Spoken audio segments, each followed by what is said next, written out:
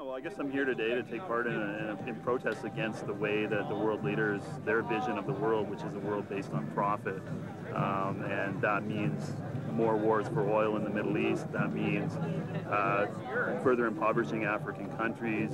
That means more attacks on our social services and our healthcare and our education systems here at home.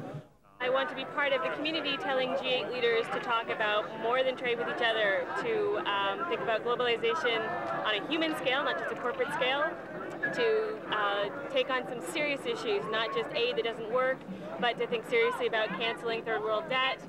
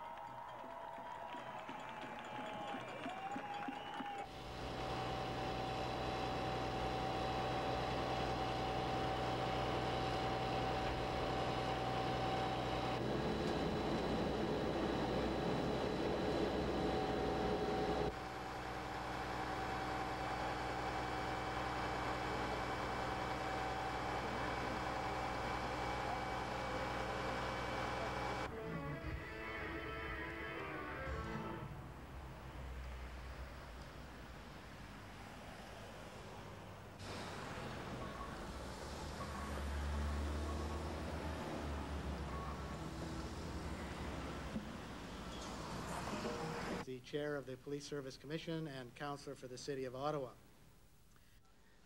Peaceful demonstrations will be tolerated. We are the nation's capital. This is where public debate takes place. But for those who choose to break the law, they will be arrested and prosecuted.